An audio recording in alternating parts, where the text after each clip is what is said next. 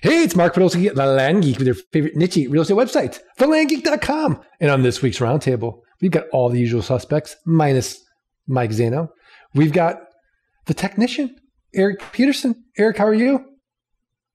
I'm living in the Arctic here in Tennessee these past couple of days, but all is good. We have 2 inches of snow on the ground, and that's a lot for us. Wow. Scott Bossman right now is just. Yeah. I know it. We got dude buddy, Nightcap OG, Scott Bossman. Scott, how are you? I'm doing well. I wish I had 2 inches of snow on the ground and it was 30 degrees. Trust me. What is it there now? Well, it was minus 15 this morning. That's without the wind chill. And we have, a couple feet of snow on the ground. So it's nasty. Yeah, we'll talk about it later, but there's this new thing called U-Hauls, and you just move somewhere warmer. We got Teria putting in the reps Harris. Teria, how are you? I'm well, thank you. Good to see you. We've got a very relaxed angler. I love it when you call me Big Papa. Tate Litchfield. Tate, how are you? Doing well. Can't complain. Yeah. And last but not least, we've got the brain, the professor, your flight school Sherpa, Scott Todd, scotttodd.net, landmoto.com. Learn anything about anything, investorninjas.com. Scott Todd, how are you? Mark, I'm great. How are you? Pulse is still normal. Respiration's fine. I can't complain. I'm very excited to discuss this week's roundtable topic that comes from our own Land Geek group in the main networks. So our topic this week is from one of our members wanted to know he's uncertain about buying land wholesale, just the entire experience of it. He's had talks with a few wholesalers, and when he looked at other ads for similar land, he found he could make the desired ROI as described by Scott Todd in the video. So I'm assuming he's a flight school student. He is. Yep. I feel like they're asking too high a price for wholesaling. How or what has your experience been? So, Scott Todd, how would you reframe this question to give everybody sort of a bird's eye view of just the wholesaling experience? Okay. So what I teach is that when you're looking for land wholesale, I think it's my own opinion and my own rule of thumb, and I think that most people would agree with me. And that is the fact that you should be able to double your money when you buy a property wholesale. Now, think about this. If you own a property that you want to sell wholesale, well, you're making the quick buck to get out of it today. Bam, it's gone. You don't have to worry about it. You don't have to pay any property taxes. You don't have to do anything else. The person who is now buying it from you, well, they're going to have to own this thing for a while. They have to do the hard work, the mail, the marketing, and the note collections, and all the other stuff. They should be able to at least double their money, in my opinion. So, and we're talking about the cash price, by the way. So if a property is selling for $6,000 cash, in my opinion, that property is worth $3,000 on the wholesale market. I think that's fair. Now, if you bought the property for $2,800 and you're trying to make the math work to where you double your money, well, that's not going to happen. The other component to this is that if you bought it for $2,800 and you're trying to wholesale it, well, $200, you're getting rid of it today. You just printed $200 cash. So you have to think about this when you're mailing. Am I going to wholesale this thing, or what am I trying to do? But to go and to try to double your own money, I don't think that's right. But that's my own opinion. So the strategy I teach is you want to buy land wholesale, look for properties that you should be able to double your money with. So that's the core of the teaching principle. Okay, so Scott Bossman, what would your advice be to this young Padawan in flight school that's worried about wholesaling? Well, you're on mute. Sorry about that. There you go. So I can kind of relate to what he's saying. I've noticed recently that there are some aggressive wholesale prices out there. Now the market is a little bit more aggressive lately as well. I guess I feel there are two things that kind of twinge in my side sometimes when I see wholesale properties. One is if people are trying to charge a dock fee, especially in our community. We've talked about that we don't like dock fees. It's not customary to charge a dock fee. The second is when I look at a property and I'm like, well, there's no way I'm going to be able to double my money cash on that deal. Now, this is from somebody who knows the market in certain areas where I'm working. That being said, there's nothing wrong with communicating with that particular investor and saying to them, listen, I'm seeing cash prices at this. Would you accept half of that? As it goes according to what Scott Todd teaches in flight school. So I can see that for some people, it might be a little bit confusing or a little bit of a challenge at times. Maybe if they don't know the market so well, or if the prices just aren't seeming to add up to what they're finding in their analysis of things. That being said, I think drop them a line and talk to them about where they're coming up with this price. I like it. I like the advice. Teria, putting in the reps. Harris. It's very formal of me. I agree wholeheartedly with Scott. I also think it's twofold. I think one, before you set out to purchase, wholesale property, you're going to have to do your own due diligence. You're going to need to know what the cash values are for those properties. So then you know what to expect when, you're negotiating. I think there has been a lot of aggressive wholesalers, as Scott mentioned. The prices are going up. But I think when you are armed and you know your stuff, you have a better chance of approaching that wholesaler and saying, hey, based on what I see, here's a price that I can offer.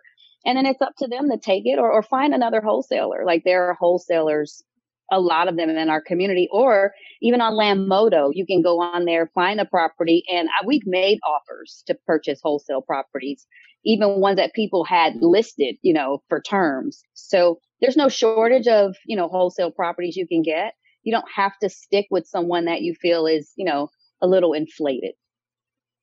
Yeah. And I really like what you just said there about making offers. And we were talking about this even before we were recording, where Scott Todd was like, hey, make an offer if you don't like the price. Right. It's not, there should be some wiggle room in there with a wholesale price. It's especially aggressive if they're going to sell it. So you certainly don't have to, take that price. But I'd love to know what Tate Litchfield's thoughts are. Right. I agree with what everyone said, but I'm going to play devil's advocate here, because sometimes the person wholesaling the property knows more about the area or what's going on in that area than the person who's trying to buy it does. For example, there's an area where a lot of us have had success in, and the availability of extremely cheap land has become, I don't want to call it scarce, but the price has just gone up.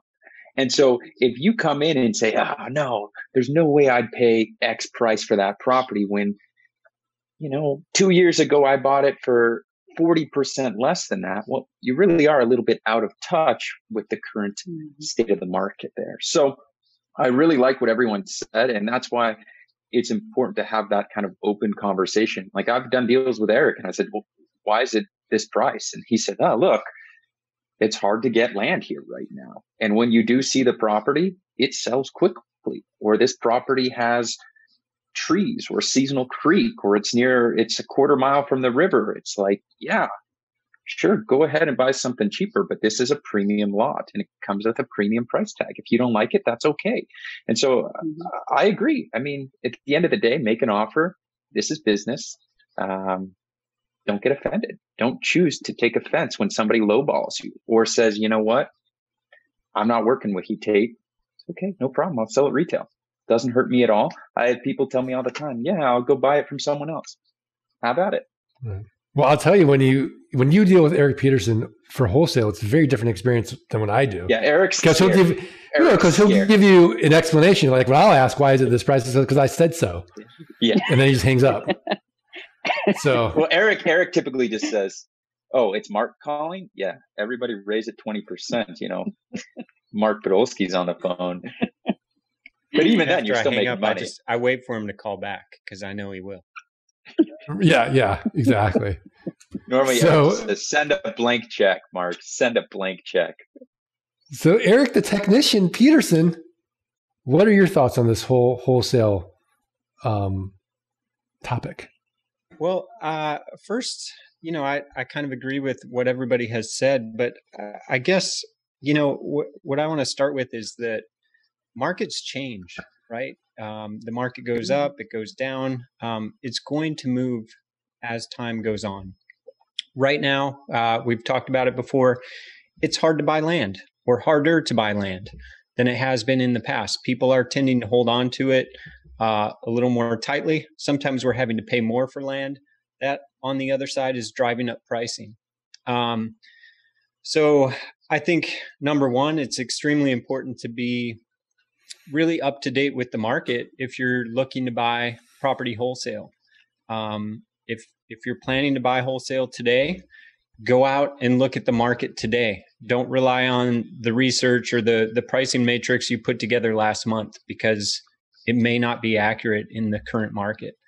And then I think the other thing is, because of demand, there's lots of buyers out there. There's fewer sellers out there. Someone that's going to wholesale a property, they might ask for a higher price because they know they can get it because people need land to sell. So while it is a good rule of thumb to expect that you're going to purchase a wholesale property for about half of its cash value, as the market swings back and forth, there may be differences in those amounts. Okay. Maybe it works out to, you got to pay 60% of cash value, or some other version thereof. But I think you have to look at it as the buyer. You have to understand the market and realize, like, can you make the return you're looking for on this investment, or can you not? And if you can't, obviously it's worth trying to negotiate. I'll say that not all wholesalers are going to negotiate with you, but you can at least ask. And if it doesn't work for you, move on to the next one. Okay. If that means that seller, that wholesaler, isn't going to sell their property, well, that's their own choice.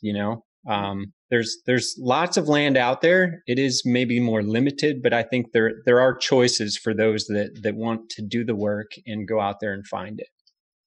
Yeah, I really like that point, and not to steal Scott Todd's thunder, but it is a thing when you get into flight school or you get into the investor's toolkit. You have this disease called "I gotta have landitis," and never in your life did you have to own land. And now, you're more likely in that very beginning stage to overpay on a wholesale deal. I would say at that point, if you're really a newbie, you don't know the area, you don't know your pricing, you're skittish about it. Look at, go on the My Networks group, like, who can do land arb with me? Land arbitrage is such a simpler way to go than wholesale in the beginning. And we've done several podcasts on land arbitrage, but just to give you a quick overview, you're essentially controlling a property at a very low price, and you don't have to use a lot of cash, and then you're flipping it at the terms price, and you're making the spread. So you might buy it from Scott Todd for $100 down, $100 a month, where the market is saying you can sell it for $200 down, $200 a month. You make that spread of $100 with very little risk. If you can't sell it, you're out maybe $100, right? Scott Todd, I'll give you the final word on this because I stole your thunder and I apologize. Okay. I would say, look, there's a couple things, and it's already been talked about, but just to reiterate and summarize and add to it. Everybody on Land Moto is a land investor. Make them an offer. Okay. The worst they're going to tell you is no. I've been told no, I don't know, too many times in my life to even count. How many times have you been told no?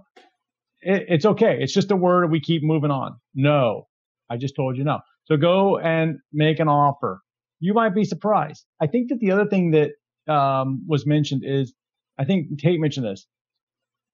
the land investor might in fact know more about the area than what you do. So your math might be wrong. Okay. Now this brings up the discussion point. Hey, look, I'm looking at this area and I think that the cash price is this. So my offer is going to be this. Am I missing something? It's a question. And the land investor say, yeah, man, I'm selling these things for, 20,000 cash, not 10,000 cash. Oh, really? Wow. Go back and redo your work. Okay. It's like you just learned something potentially, or maybe you're just wrong. Now you could be looking at a property that's in this subdivision and these sell for 20,000, but you may not know that there's a difference. You just learned something about the market. Potentially you have to go validate that stuff. So it's a learning process, but you've got to continue to move forward. And I would just say that there are lots and lots of wholesale land. There's not a scarcity of land or a scarcity of wholesale deals. So don't talk yourself out of the game. Make offers. It's not a layup. Just make some offers and see what happens. Fantastic. And I think next week we're going to just rehash the entire wholesaling paradigm, if you will, again, and walk everyone step by step through this. So it's really, really clear. So the do's and don'ts of wholesaling. I know we've talked about it before, but I think, what's the seed of learning? Repetition. Is that right, Teria? Mm-hmm. Yeah. As I'm getting older, I'm finding I'm losing words. So it's nice to have the help. It's nice to have the cognitive help with all of you. Well, I thought this was a great discussion. We're now at that point where we're going to pick on Tate Litchfield for the tip of the week. But before we do that, I have to just give a shout out to our sponsor this week, which is Flight School. Learn how the next 16 weeks can literally transform your life. Start building your passive income machine with none other than Scott Todd, who's done it thousands of times, taking you up the mountain of land investing quickly, safely, efficiently. Oh, by the way, that tuition, it ain't going to cost you nothing. We guarantee you're going to make that money back 180 days or less. Just show us your work and learn more. Go to landgeek.com/training. Get on the horn with Dude Buddy, Nightcap OG, Scott Bossman, or the Zen Master, Mike Zano. All right. So Tate Litchfield, what is your tip of the week? All right. So I'm going to show a little love to my dear friend, Scott Todd, because most of the community doesn't know this, but Scott Todd has got a YouTube channel and it's really good. I don't know if he posts daily or weekly or anything like that, but if you haven't subscribed, go ahead and check it out. Most recently, he did a video on applying for the PPP stimulus check. And it is really, really good, guys. You guys need to be watching that. You need to be subscribing there. Scott, you have my address, so you can send that payment in the mail. But no, I'm kidding. It is a really solid platform. I've been watching his videos. I've subscribed. Check it out. He talks about things such as, why Tom Brady is successful. He goes into simple things like how to scrub a list better, achieving financial freedom. Check it out. Most of his videos are 5 to 10 minutes in length, right, Scott? Yeah, not too long. And just to make it a shortcut, Mark and Tate, we can just, if they want to learn more, and I appreciate Tate, check is in the mail. You can go to scotttodd.net/YouTube and it will take you right to the channel. Yeah, it's good stuff. I was going to talk to him privately because I think he needs to start putting these out at least once a week. But I know it's not easy. It takes a lot of work, right, Scott? It does, and there is a schedule where it's going to be once a week. So you can go over there and check it out. Well, yeah, Scott's upping his video game, which means we all have to up our video games. So, it's good. All boats rise with the tide of Scott Todd's genius. We all have to get better. Thank you, man. I like it. That's great. Which means that, we all have to invest in better cameras and equipment. I'll never get a Surface, but I'll get, better equipment. I'm not Scott, sure then you can compete. I'm not sure. Are you? Yeah, but admit it. You're video editing on the Mac. No, I'm not. I think in his most recent video, he talked about how the Mac was such a seamless video editing platform, right? I think he said that. Something to the extent of, oh, wow, this went easy. I think you must have me confused with somebody else. I don't know. Check it out, people. You'll see. Erik, You'll find it. Does the Surface even have video capabilities? It does. I don't Yes, think it's you can Adobe. even open a video file on a Surface. I don't think It's only so. for using Word and Excel, I heard. Excel will give you all day long. All right, I don't think you- I'll tell you what.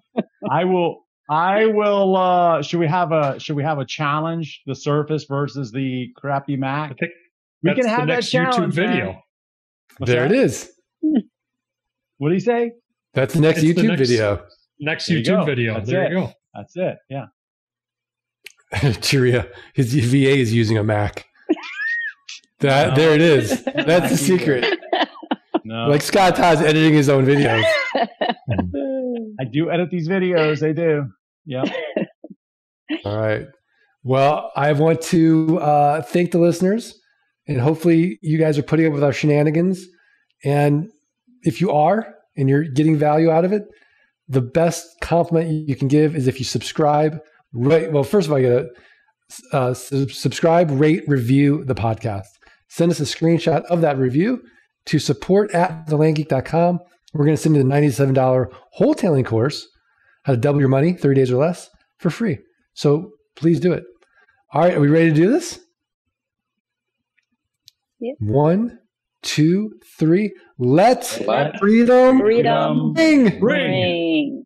Not bad. Not bad. So speaking of freedom, Tate Litchfield, what was it like out in Belize on the boat and fishing with your dad? I mean, do you have any good stories for us? It was nice. It was a great trip. Spent a week down in the sun. No rain, no bad weather. A little bit of wind, but that's pretty good. Chased some really fun fish and some really frustrating ones as well.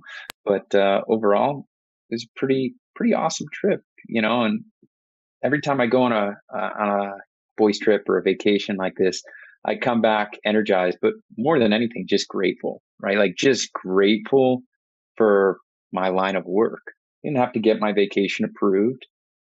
Secretly, I was hoping that I would test positive for COVID so that I couldn't get back into the country and have to stay there for another 2 weeks. And it was like, if that happens, guess what? My wife will miss me. The kids will probably forget who I am. But at the end of the day, it's not like my boss is going to get mad at me, right? Like I have a computer. I can make it work. So just kidding. But it was a great trip and one of those moments where you go, yeah, this is what I want to do for the rest of my life. And I'm not going to get distracted. I am a land guy through and through. I love it. Best business ever. Amazing. That's amazing. So. Yeah, I think like we were talking about that networking event in 2021, maybe even 2022. Mm-hmm. I really think we all need to learn how to fly fish. I think it's just let's do a it, skill. man. Yeah, that'd be really fun. Teria, you're down? I'm afraid I would be down. I have no idea how to fish. It's all right. It's not even about catching.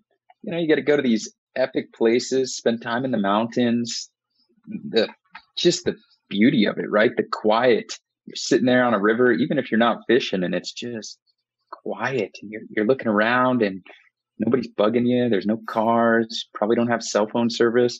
Or in my case, you're on a remote atoll in the middle of nowhere. Just loving life. There's manatee swimming all over the place. It's just beautiful. So it's a great hobby. It's a great sport to get into. Highly recommend it. I think it'd be a great social experiment just to see Teria away from Slack and just see like what the withdrawal symptoms would be like. You hang out with me too much, Teria, and I'll help you overcome that. No problem. I'm looking forward to it. You guys set it up. I'll be there. Love it. All right. Well, thanks, everybody. See everyone next week. Bye. See you, Mark.